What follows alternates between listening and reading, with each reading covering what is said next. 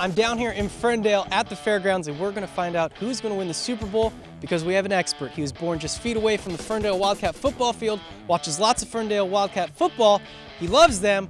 He's an expert, a 14-year-old quarter horse, Jackson. It's a great matchup between two great football teams in the Broncos and the Panthers. He's going to pick who he thinks is going to win the Super Bowl. We have a Panthers feed bucket and a Broncos feed bucket. Obviously, he's a horse, so maybe he's going with Broncos, but we never know. Let's find out what he's going to do.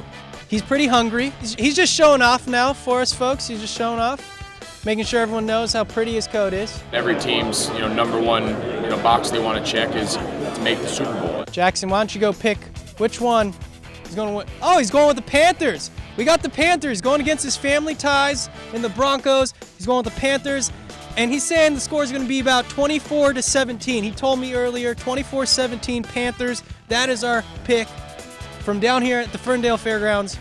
We have Jackson. He picked the Panthers.